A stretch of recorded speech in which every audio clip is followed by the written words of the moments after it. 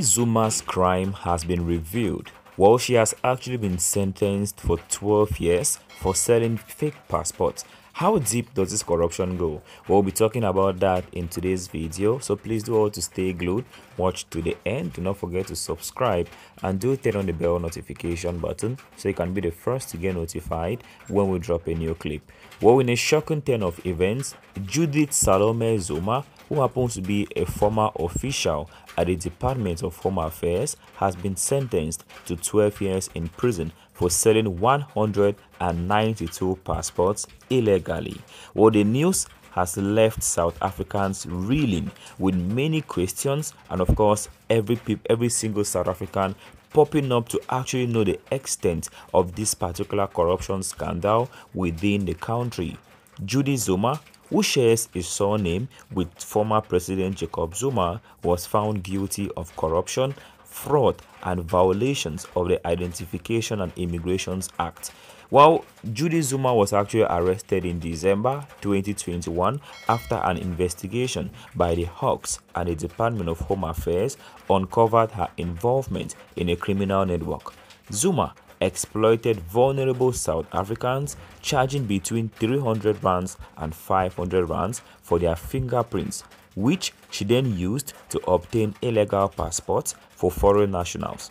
These fraudulent activities took place at the Durban Home Affairs office during off hours and weekends. Each fake passport earned her 4,000 rands, amounting to a total of 768,000 rands from 192 illegal passports.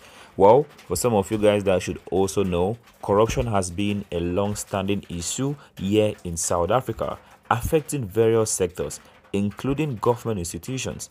Well, the Department of Home Affairs has faced numerous allegations of corruption, often involving the illegal sale of documents. Judy Zuma's case is a stark reminder of the ongoing challenges the country faces in rooting out corruption and ensuring the integrity of its institutions. After her scheme was uncovered, Zuma tried to bribe another Home Affairs official investigating her, offering 10,000 rands to look the other way. Despite her efforts, she was arrested and charged with multiple offenses.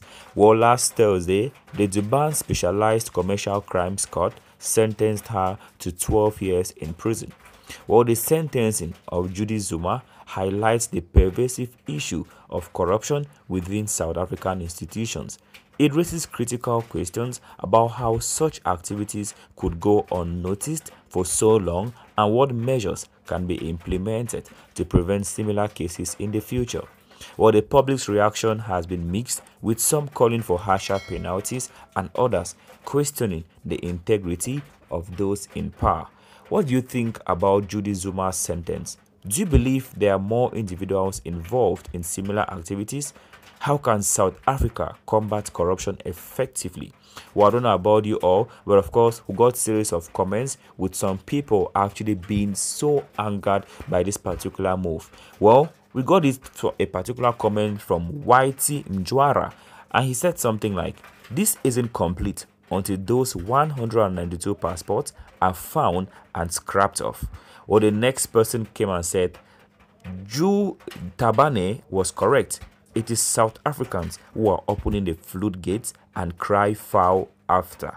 That's to make you understand that South Africans are the ones that are actually giving the room for foreigners to bring issues into the country, and they themselves are still the ones still bringing up issues and complaining about illegal foreigners being in the country. Guys, what is your take concerning this? Please drop your thoughts in the comment section, and of course, tell us what you think concerning the whole issue that we have just discussed.